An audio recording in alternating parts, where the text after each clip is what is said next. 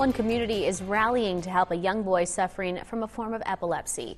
People in Adams are holding a fundraiser this weekend, but ABC 6 News reporter John Detcott tells us why the money won't be going to medical bills, but rather something a little furrier.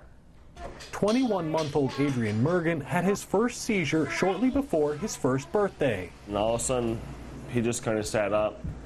His eyes rolled in the back of his head a little bit, and he just started turning blue. Adrian doesn't have the normal seizures. He doesn't jerk or convulse.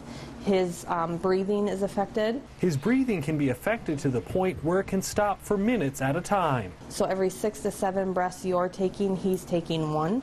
He turns about dark blue. After having 17 seizures in just 1 month last year, the condition has halted Adrian's ability to speak, and he is just starting to learn sign language, which is why Adrian's family is hoping to get him a service dog.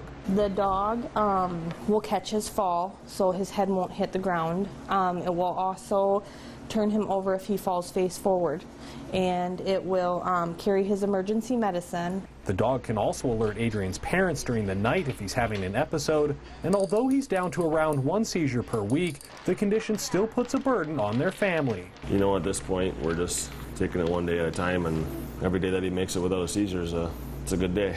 On Saturday, community members in Adams are throwing a benefit to try and raise the roughly $35,000 needed to purchase the service dog.